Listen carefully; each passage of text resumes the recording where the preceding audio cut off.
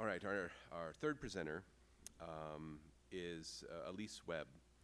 And Alyce is a Ph.D. candidate at Oklahoma State University. And the dissertation that she'll be defending this fall is titled The Race of Races, and it explores ethnicity, gender, class, and performance in Pawnee Bill's historic Wild West. She is a recent a fellow from the papers of William F. Cody, doing some research on her project up here this last spring. And when she completes her degree and takes her doctorate in December, she will then begin a teaching assignment at Northern Oklahoma College, where she'll teach American history. She also plays a, as she says, small but enthusiastic role in the annual recreation of Pawnee Bill's show every June. So Alyce is going to talk to us today about Pawnee Bill's original Wild West show, education and community across 130 years. Please welcome Alyce Webb.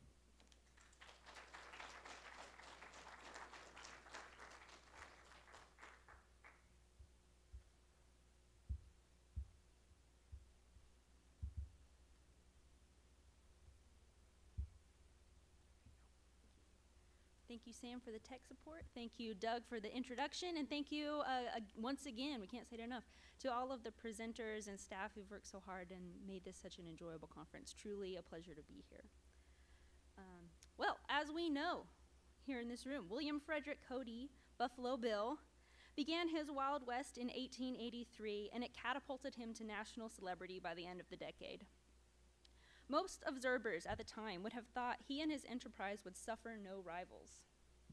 Yet, a new showman soon burst onto the national scene. A Canadian newspaper described the unfair tendency to heap adoration upon Cody to the exclusion of all others when it wrote, "You hear much of Buffalo Bill, a historic and therefore spectacular figure, but little is known of Pawnee Bill. Yet his is a personality of equal distinction, and certainly the high quality of his social worth is apparent with the moment's conversation." When Cody began his Wild West, Gordon Lilly was an insignificant nobody, but he was conservative, hardworking, and ambitious, with the same free Western spirit. Gordon William Lilly was born in Bloomington, Illinois in 1860. In his youth, he was also a member of the Cody cult and enjoyed reading about Buffalo Bill's historic exploits in dime novels. As a young man, Lilly moved to the Indian Territory. There, he learned the Pawnee language and worked as an interpreter and teacher at the Pawnee Agency. Through his association with the tribe, he soon earned the moniker Pawnee Bill. In 1883, a manager for Cody's show came through the small town looking for a few Pawnees, and he also hired Lilly as an interpreter. After traveling with Cody for a few years, Lilly decided he could do this whole Wild West thing better, and so he split off and formed his own show in 1888. As Gordon humbly stated later, his show operated with varied degrees of success.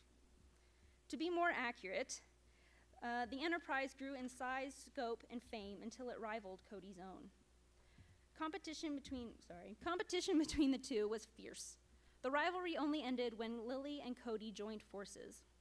In late 1907, backers of the Cody show sent Lilly word that the Cody endeavor was in serious financial trouble and asked if he wanted to buy a significant share. Lilly and Cody signed a merger of their two shows in late 1908 and toured together for the 1909 season as Buffalo Bill's Wild West and Pawnee Bill's Great Far East.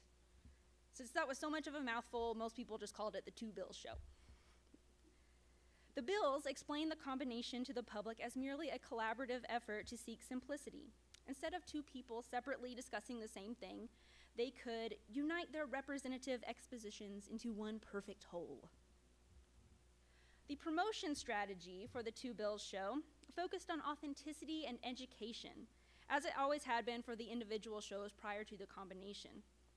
Cody himself, as we've talked about before, never used the word show to describe his enterprise. He called his endeavor Buffalo Bill's Wild West, as if it were a specific place. The advertising literature made much of this as well, stating, "The great thing about Colonel Cody's exhibition is that it is the real thing. There are no counterfeits, no makeups, no supers, no tinsel." For his part, Lilly used phrases like surpassing in truthfulness, intensity, and instructive features. On one level, these may have been digs at the competition, but it is significant that they're digging at the same issue. Both shows claim to be authentic, realistic, and true. They argue these exhibitions were instructive and represented the West as it really was to those in the urban East who could not go see it for themselves. For example, many people worried Native Americans were being assimilated or killed in the Indian Wars, or at the very least could not keep up with white American ideas of progress. They would soon die out. Before that happened, the public could go to a Wild West show to see Indians. Wild West administrators made certain to emphasize these were real, genuine Native Americans who traveled straight from their Western reservations and exhibited their languages, songs, dances, method of horseback riding, and crafts. Because the Wild West and Great Far East combination claimed authenticity, they therefore argued the enterprise was educational. Cody and Lilly argued their enterprise was accurate, held great educational merit, and offered a fun method of learning.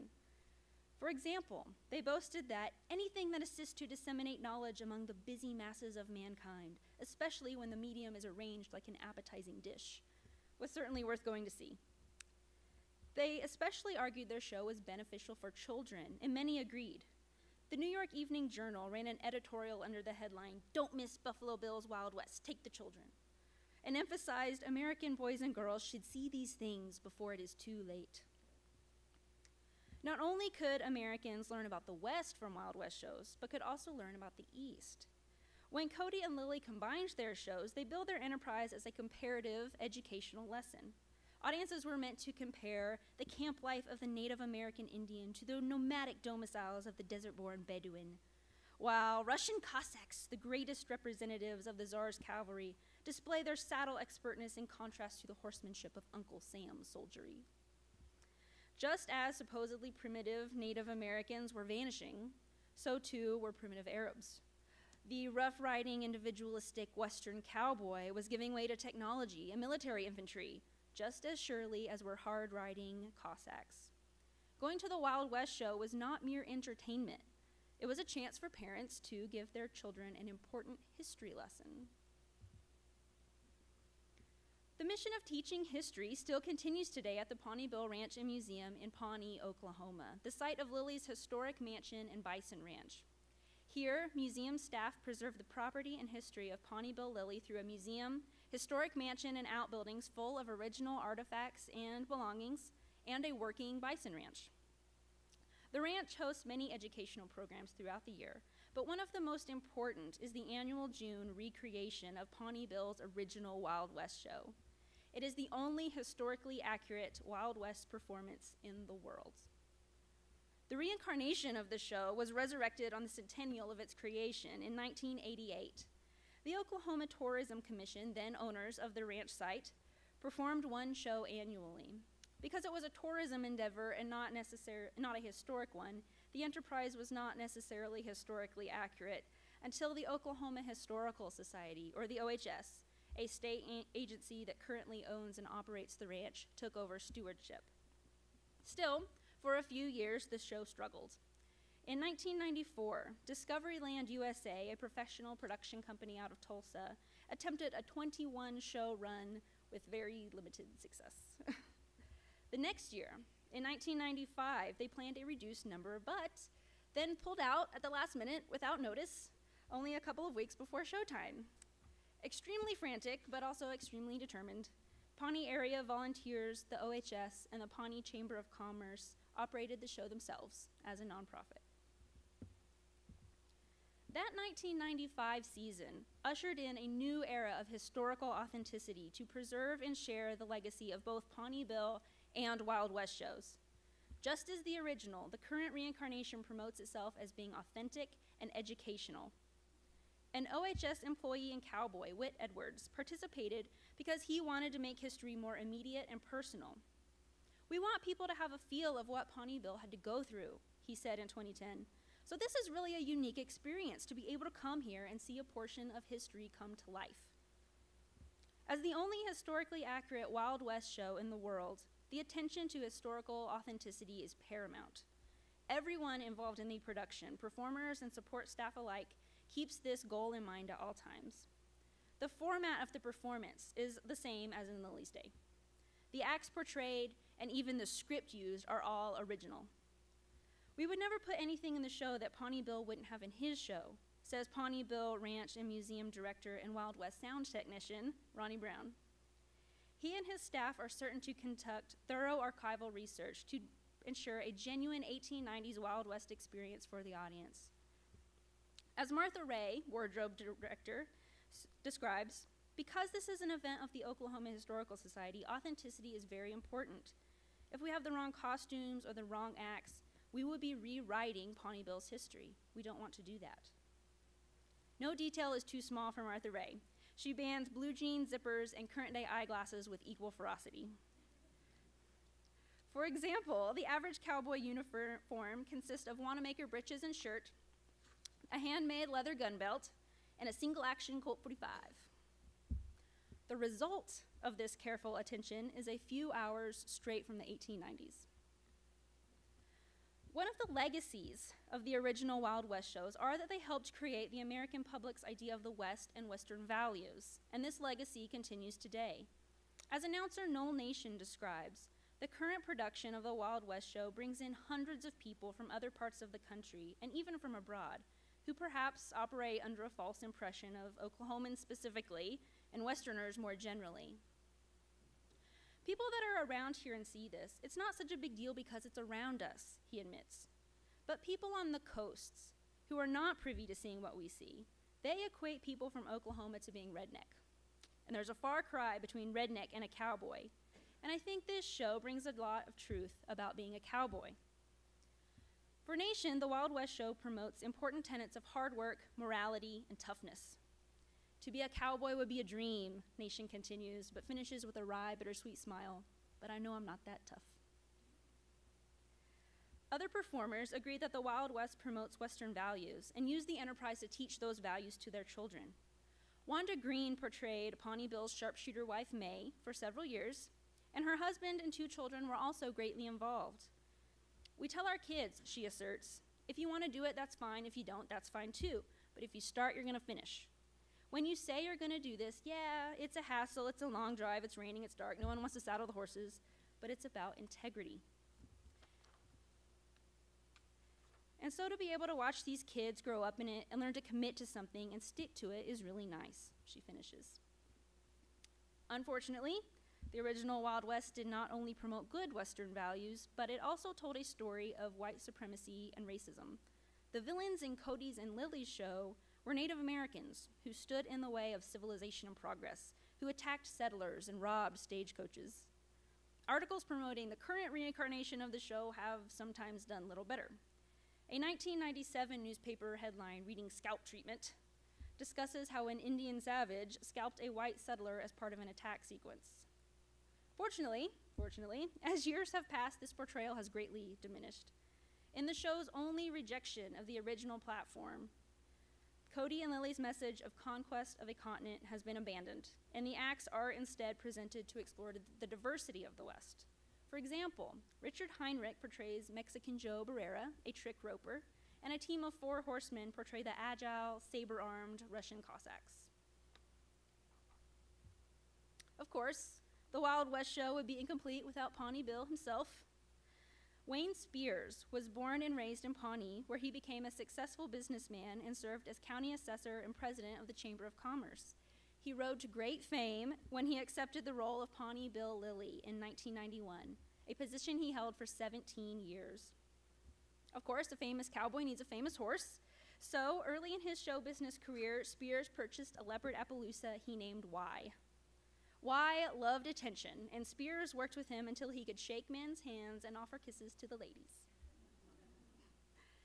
As Pawnee Bill, Spears traveled to many parades and civic events. His most public appearance was as an equestrian in the 2001 Rose Parade in Pasadena, California. In 2003, he went to Baraboo, Wisconsin for the Great Circus Parade, which commemorates American tent shows. Yet no event was too small for Spears, and he never passed up a chance to promote the Wild West.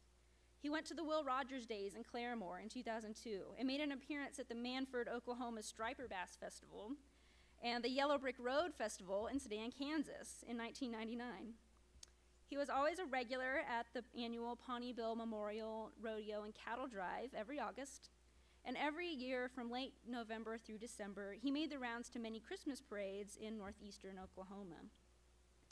Spears bore the burden of the famous leather coat with great aplomb. He was the face of the Pawnee Bill Ranch for many years, and countless Oklahomans remember him and why fondly. But all good showmen must retire someday. So Kevin Webb succeeded Spears as Pawnee Bull. Full disclosure, in case you're wondering about the name, yes, I did end up marrying the man who portrays the dead man I study.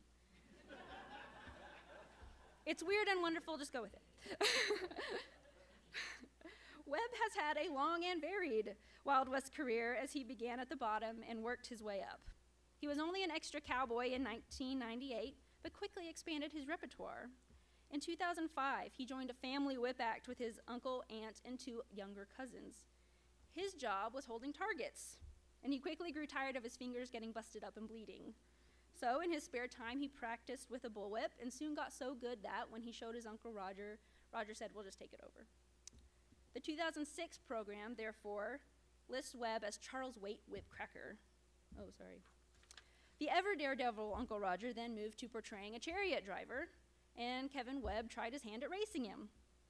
He was in the drill team for a year, too. When Wayne Spears thought about training a replacement in preparation for his own retirement, fellow cast members and directors encouraged Webb to audition. He got the part. After a few years spent following Spears around Oklahoma to learn the ropes, Webb took over the portrayal of Pawnee Bill in 2009. True to Spears' precedent, he spends much of his time on the road, hauling a horse trailer to Oklahoma and Kansas parades, museum programs, and civic events. Throughout the years, the public has enjoyed and supported Pawnee Bill's original Wild West show. In 2000, the enterprise was voted one of the top 100 outdoor shows and entertainments by the American Bus Association. The audiences see in the arena a glimpse of Western values, character, and skills. At the end of the show, cast members ride up to the fence to visit with the audience, and the experience constantly proves enlightening for both performers and observers alike. "It was amazing the questions they asked us," said cowboy Tim Stidham. "They were amazed at the things that we can do that some of us take for granted." For their part, the youngest audience members often dream, just as surely as the original Pawnee Bill Lilly dreamed as he read about his hero Cody's exploits in the dime novels. A mother described taking her little boy to see the show and watching him while the trick roper performed. The little boy was mesmerized, and after the act turned to ask, "Mom, did you see me up there?" In an era of abysmal lack of funding from all sources, the Wild West show is always on the verge of being discontinued. Kevin Pawnee Bill Webb uses this admiration he encounters from audiences across the region as motivation to keep going on with what I'm doing. When asked how he would feel if the OHS closed the show due to lack of funds, Webb was adamant. "That would be really tough," he admitted, "because I don't think I could let it go without a fight. I think there's a lot of town members and people here in support of this that would be the same way. Like they say, the show must go on." A historically accurate education is surely important, but this feeling of community is perhaps the most important thing to come out of the reincarnation of the Wild West show. After Gordon Lilly retired from the entertainment business, he was not idle.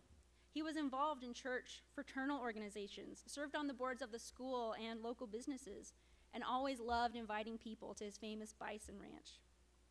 Pawnee Bill was a solid presence in the community. The same thing continues. When I was a young girl growing up in Pawnee, I saw Wayne Spears and thought that was Pawnee Bill. There was no such person as Wayne, that was Pawnee Bill, and I saw him very often. Now, I see other kids treating Kevin Webb in that same way. A little girl wants to go see the buffalo after school, and she has to give Pawnee Bill a hug. Or every year at the annual mutton bustin', a little boy ends up sitting next to Kevin and has to talk a big game because he can't let Pawnee Bill know he's scared. My mother-in-law gave me a photograph of her son as a little boy riding Y, Wayne Spears' famous horse. It is my favorite Pawnee Bill image of all time because I know that somewhere, someday, there will be a childhood picture of the third man to portray Pawnee Bill riding on Kevin's horse, continuing the legacy of Pawnee Bill into a new generation. Thank you very much.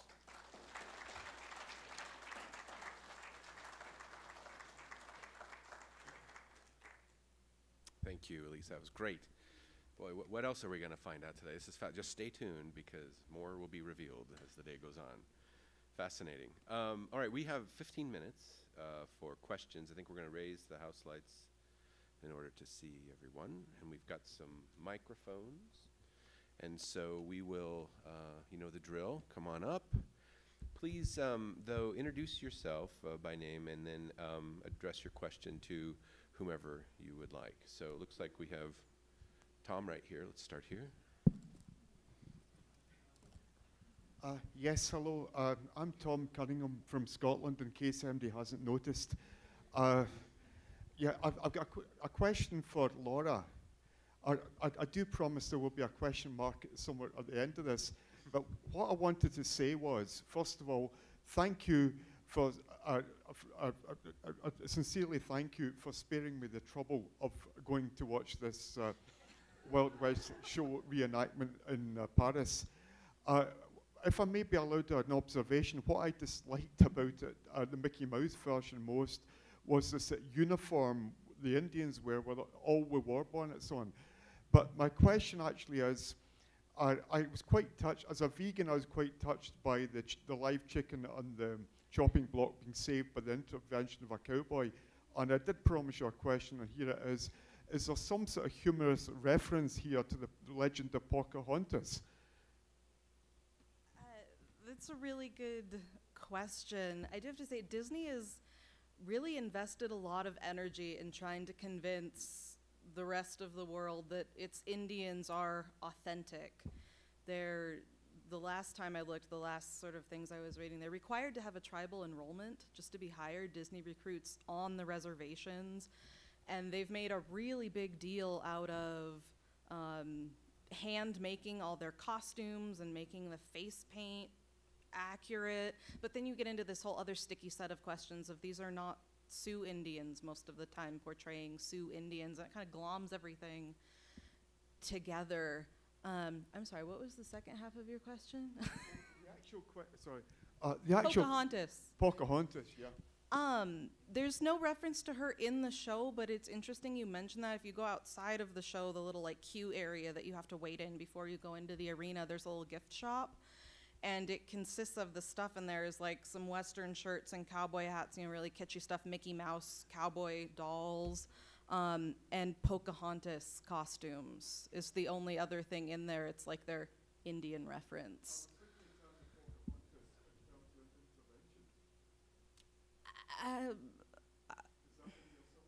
My sense would be that Disney has not thought that far into it, although it would be fitting, right? Kind of with Disney's Pocahontas being the main representation of her for people across the country. I crush my students' dreams every semester in survey history. We talk about her.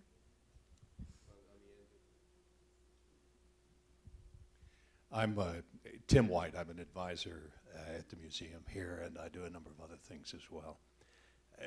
This was a wonderful panel, and to Shannon, thank you for reminding us that the West goes north. I think there are great opportunities for collaboration that we haven't taken full advantage of. And Laura, I had been to the Paris show a number of times a few years ago. It's changed a great deal in the last few years. You went and took a photo, basically, of the way it is now. Mickey was not rappelling down the front of the museum a few years ago. And Mickey and Minnie were not a very big part of the show. They came in on the stage at the end. And it was Buffalo Bill's Wild West. But they had marketing problems and they had to change it.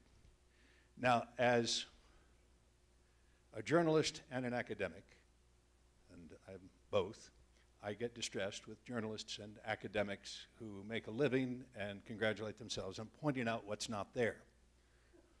Regarding Pocahontas, Tom, that was in the 1600s in Virginia. So it didn't really have anything to do with the West at all. I would just say that the greatest Western movie of all time, in my view, is The Man Who Shot Liberty Valance. And at the end of The Man Who Shot Liberty Valance, there's a newspaper man who comes up, and this whole play has turned itself out. And the newspaper man says, well, and I'm paraphrasing, but this is about it. When the legend comes into conflict with the facts, print the legend. And I would say that speaks to some of what we're talking about today.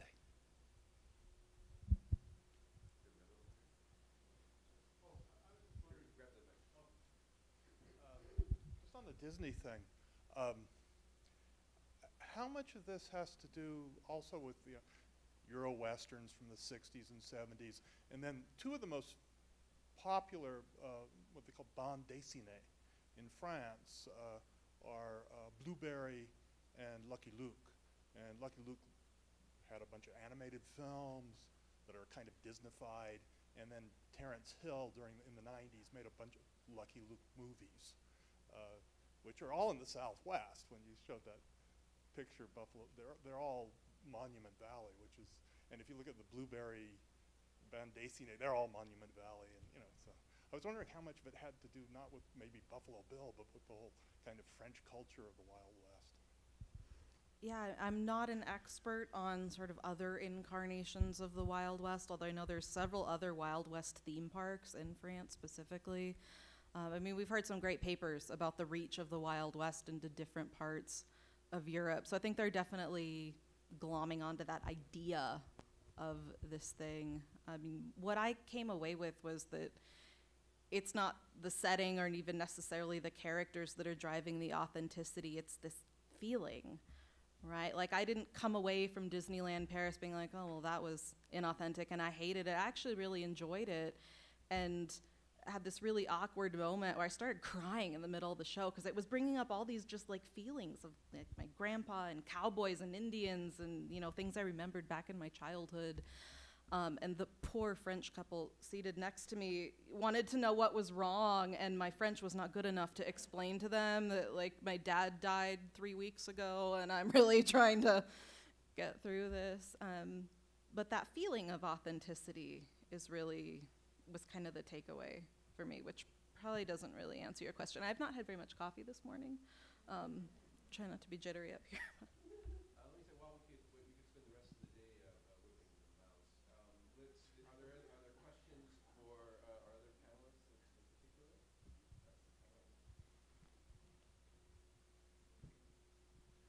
Shannon, I came in late on your presentation, but I wondered if you made the connection with Wyoming for Weedick. His family, I went to Glenbow to do research on Weedick. I wanted to do an article on him, which has not come to fruition. But he was really inspired by Buffalo Bill in Rochester. And then some way his family made it to Casper, Wyoming. Did you mention this? I'm sorry. If not, I'll talk a little more, but if you did, never mind. First of all, please make that article come to fruition. I did not mention that. So I did say that he was from Rochester. And yes, the way that he got into the West was through Buffalo Bill. And that, I know that's why he was such a showman and why he was so insistent on having a show of his own.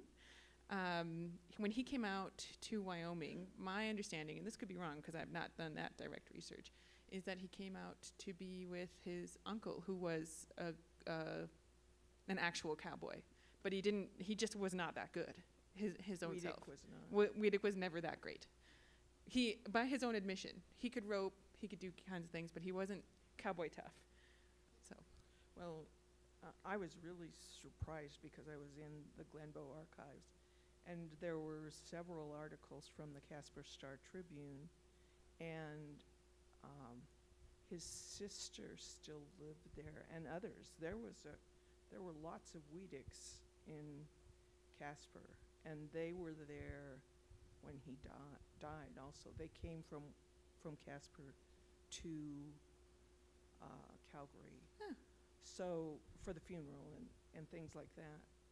I was really amazed because I had no idea until I went into the Glenbow archives, which are very accessible, let me say, and have a wealth of information.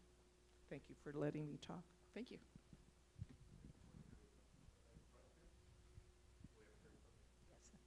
I lived in Calgary, and I absolutely loved it. We moved from Houston to Calgary. So we had no idea that all this went on.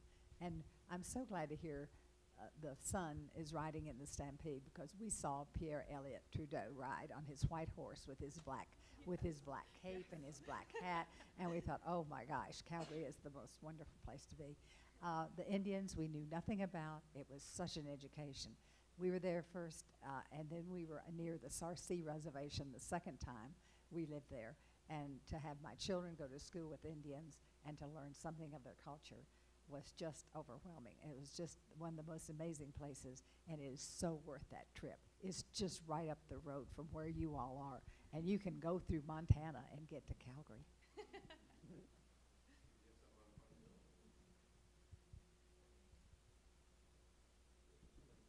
Okay, so Steve Friesen, Buffalo Bill Museum and Grave, Jeremy.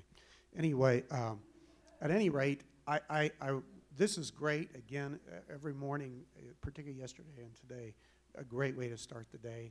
And I'm so pleased to see that Buffalo Bill's legacy is alive, even in a slightly perverse form, if you will, in Paris. But and I'm sorry, but I have to say something about Paris. Back in 2004, I worked with that particular show on an exhibit about Buffalo Bill's Wild West and the 100th anniversary of his visit there in 1905. And so had opportunity to attend the show. I found at the time it was updated, but still had some nice aspects of Buffalo Bill's Wild West. And I don't know, question one, I guess, is my exhibit still there that I work with them on? But number two, I think this is also an object lesson for those of us that run museums and are in public history. And that is, there's a tendency to go overboard in the way we do things in trying to appeal to the public, and sometimes we totally miss it. And my question really about the Disneyland Paris thing is whether you got a chance to talk with them and find out their motivations, because certainly in 2005, it was actually one of the most popular aspects of Disneyland Paris, and I'm just wondering why they decided to move this direction. As I say, I think it's kind of an object lesson for us in museums that we be very careful about how we try to popularize these stories of the past. Yeah, those are great questions. The exhibit is still there, so when you walk in by Colonel Cody's saloon and the stage and everything, there is a little sort of museum area where there's some displays about Plains Indians culture and the historic visits of Buffalo Bill to Paris and different things, which is pretty well done. I thought I was actually fairly impressed with that aspect of things. And then there's a photo area. In defense of Disney a little bit, so Mickey and Minnie didn't join this party until 2009. It's fairly recent. But in their defense, show numbers dropped off real precipitously about 2005, a lot because of backlash to the Iraq War. There had always been a little bit of resistance to this, but there was a lot more backlash. And there was talk, even in the last few years after that, about actually tearing out the Wild West show and putting in an ice rink and having Stars on Ice there instead. That would be graceful, I'm sure. So in Disney's defense, their solution that they came up to, they did a lot of polling and a lot of sort of asking people what they wanted. And a lot of, especially families with small children, said, well, my kids don't want to sit through this, but they want to see Mickey Mouse. So it was viewed, I think, as kind of a way to save the show. And in Disney's defense, I sat through it twice in a row. I sat through the first one, and then I went straight back in and sat through the second one. I wanted to make sure, in case I missed a train or something, that I had a ticket. And the second show, it didn't end until 11 p.m., and there were a lot of little kids in there, and it was packed, and people loved it. Like, they're very enthusiastic. So, I have mixed feelings about it. On the one hand, I'd like to see that a little deeper authenticity, and I've seen the Pawnee Bill show, which is awesome for trying to really capture that. But at least it's still there, at least they're trying, and that emotional connection for me was not really diminished by Mickey being there. The idea behind it was still very present.